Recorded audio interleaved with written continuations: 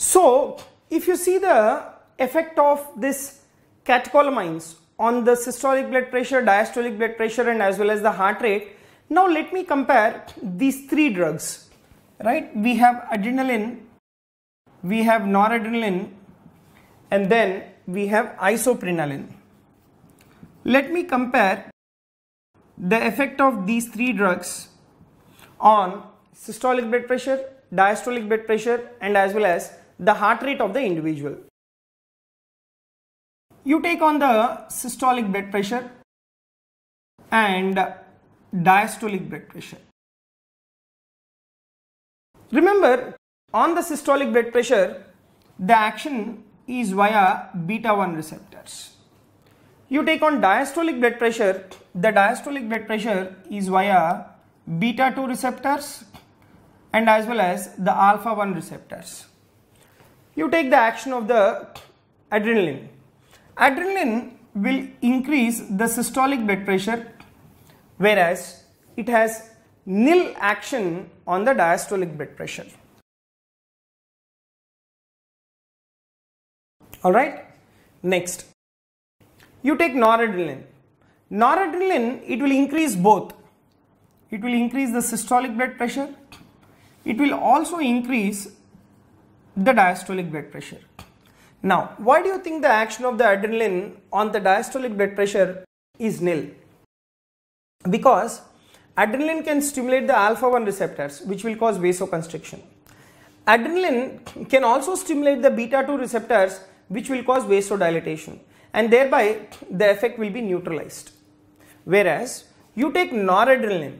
Noradrenaline, it is having the predominant action on the alpha-1 receptors. That is the reason why the diastolic blood pressure of the individual increases. Alright, next. You take isoprenaline. Isoprenaline, it predominantly stimulates the beta-1 receptors, thereby the systolic blood pressure increases. Whereas if you take the diastolic blood pressure is decreased by your isoprenaline. Alright, next. Next you see the effect on the heart rate of the individual. Right? Next you see the effect of these drugs on the heart rate of the individual. Now these drugs, they are having direct actions, indirect actions, in the sense the reflex actions. Okay. Now you take the direct actions.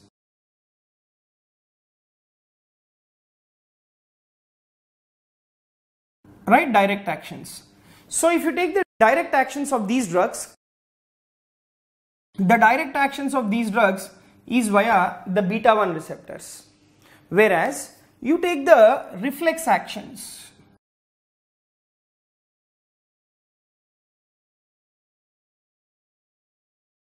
Right, reflex actions.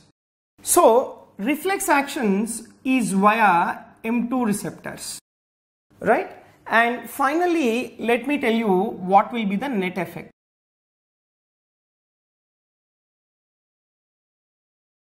Right? What will be the net effect? Now, first let me tell you about the action of the adrenaline.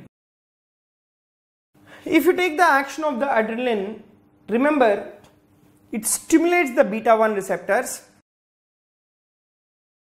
thereby there will be increase in the heart rate of the individual.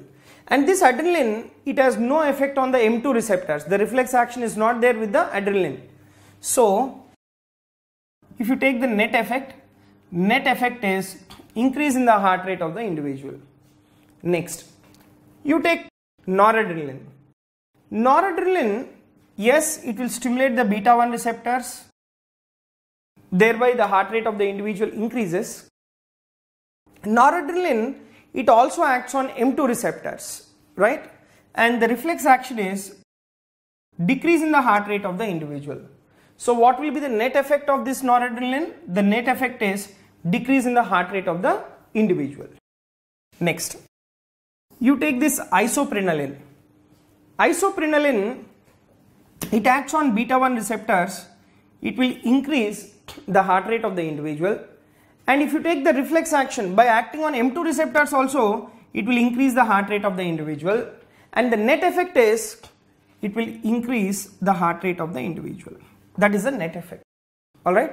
So this is the actions of this adrenaline, noradrenaline and isoprenaline on the various components of the blood pressure and as well as the heart rate. Alright.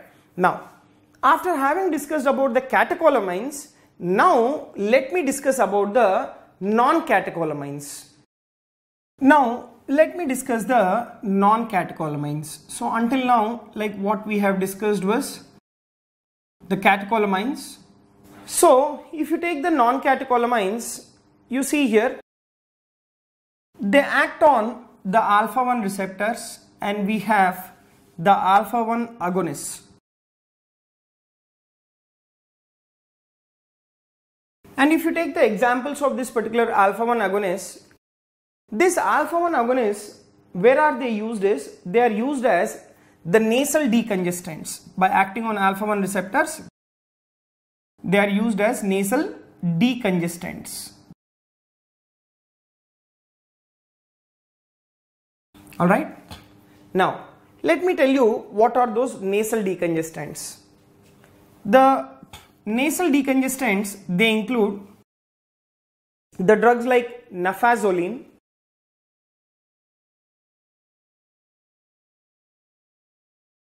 right, the drugs like nafazoline, and then you have the oxymetazoline and as well as xylometazoline. Right, we have oxymetazoline and then we have xylometazoline. Okay, so these are the alpha-1 agonists which are the nasal decongestants. Now, a point what you should remember here is when effect of these drugs is over, right, when the effect of these drugs they subside, right, when the effect of these drugs it subside, what will happen is there will be after congestion which is seen, right, there will be after congestion which is seen. Okay, so once the effect is reduced, immediately they will have congestion again. Okay, now when you use these drugs for prolongedly, so remember prolonged use of these drugs, right, prolonged use of these drugs will result in what is called as atrophic rhinitis.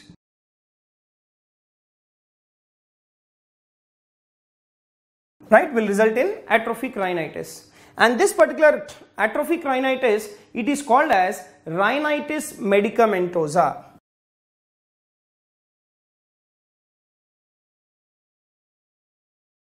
Right, it is called as rhinitis medicamentosa. Okay, so that is what is called as atrophic rhinitis, which is caused by the prolonged use of this nasal decongestants. Next, now we have another very important drug which is a non-catecholamine, which is a phenylephrine. If you take this phenylephrine, where do we use this phenylephrine?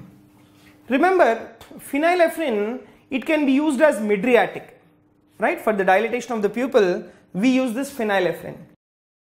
And the point what you should remember is, phenylephrine can be used as mydriatic, but it will not cause cycloplegia, right? In the sense, it will not cause the loss of accommodation.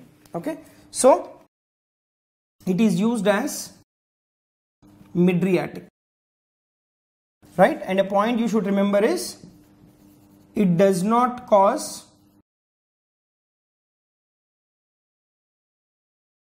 cycloplegia. That is, in the sense, with phenylephrine there is no loss of accommodation. Okay, next let me tell you some of the other non-catecholamines. We have some other non-catecholamines like methoxamine and as well as mefentermine, right? So we have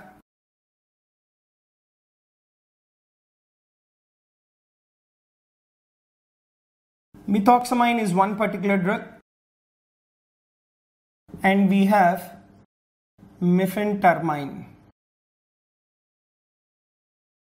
So if you take this methoxamine and as well as mephentermine, both of these drugs, they are used to increase the blood pressure of the individual. Right? They are used to increase the blood pressure of the individual in hypotensive states.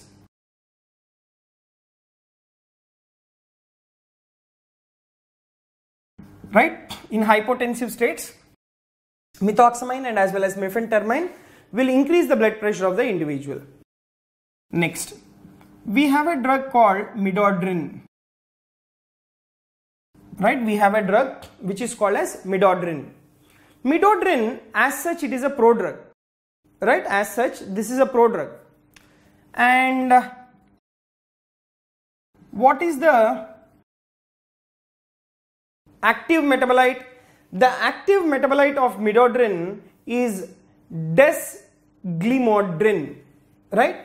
So remember, the active metabolite is desglimodrine.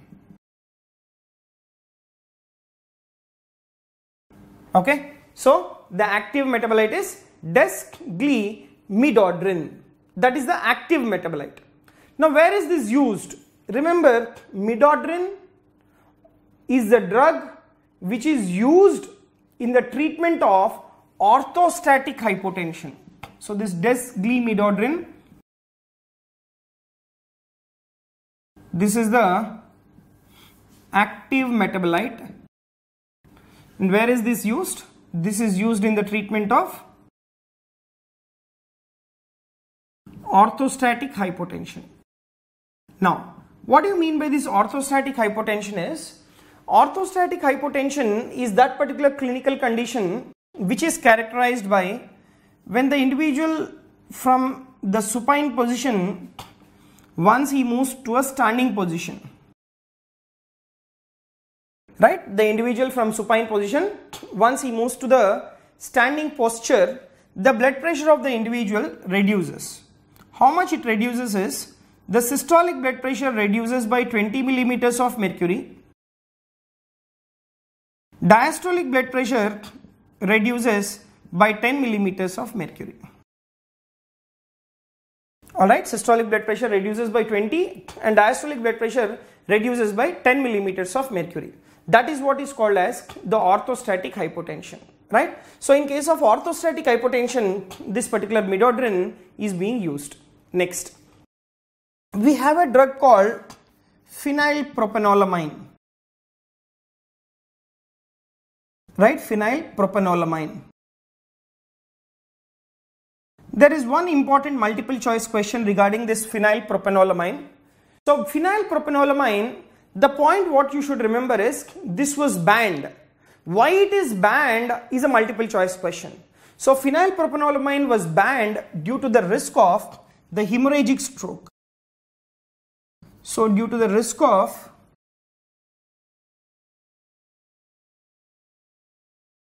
hemorrhagic stroke, this phenylpropanolamine is banned. Okay, so that is a point what you should remember about the phenylpropanolamine. Right, let me shortly revise about the non-catecholamines.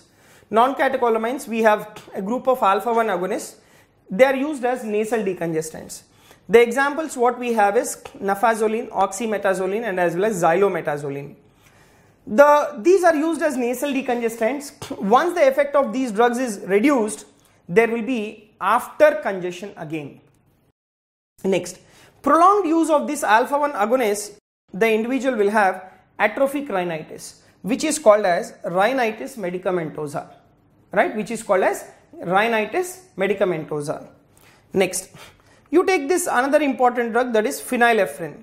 Phenylephrine, it is used as mydriatic and it does not cause cycloplegia. We have two other important drugs, that is methoxamine and as well as mephentermine. Methoxamine and mephentermine will increase the blood pressure of the individual in hypotensive states. Next, we have a drug called midodrine, which is a prodrug, right? And what is the active metabolite of this midodrine? That is desglimodrine. Where is this used? This is used in case of orthostatic hypotension. Next, we have a drug called phenylpropanolamine that is banned from the market. Why? Because of the risk of hemorrhagic stroke, it is banned.